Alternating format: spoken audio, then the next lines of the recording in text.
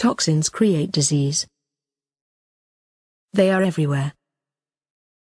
In our food. In the air we breathe. In our homes. At our places of work.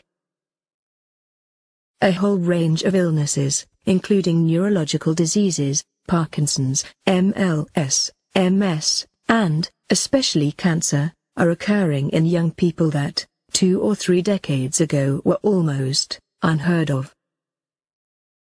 Researchers have found an average of 287 toxins, including mercury, have been passed on from the mother to the newborn baby. Once toxic heavy metals have entered our bodies, they are stored in our organs, tissues and bones. Our bodies can't eliminate them without help. Are you toxic? The answer is yes. We are all toxic. But now, you can do something about it.